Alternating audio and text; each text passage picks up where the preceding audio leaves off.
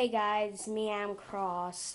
You probably remember me from the D Cross 3057 with me and my brother Brian. That's actually called the Adventures of Brian and Adam. Anyway, I hope that turns into a TV show in the future. Anyway, I'm doing these book reviews for my favorite book series called Dear America Weekly, and I hope you enjoy them. Now let's see, which book should we start with? How about that one? No, not that one. This one. It's called Cleopatra the Seventh, Daughter of the Nile, Egypt 57 BC.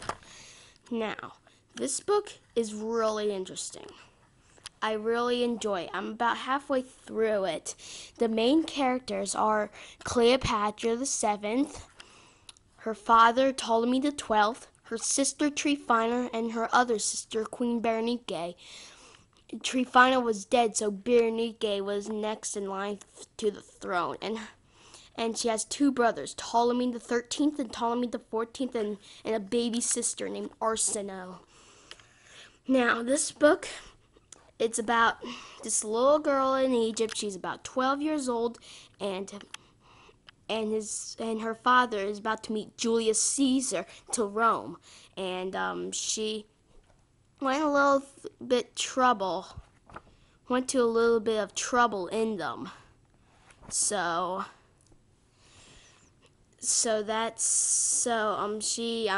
went with Julius Caesar and talked with him, and she had to stay in Rome with her friend Neva with her. And her friend Olympus, sent letters to her to see how Egypt is doing. Anyway, Cleopatra convinced the Romans if she said, if you can get us back to Egypt, then we'll remain friends.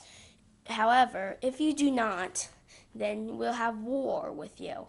Now, they say there was among the servants that Egypt will be a Roman province someday, but that's going to appear hundreds of years into the future. That's going to appear hundreds of years of the future according to Cleopatra's time. Anyway, I rate this book 5 stars, and so far, and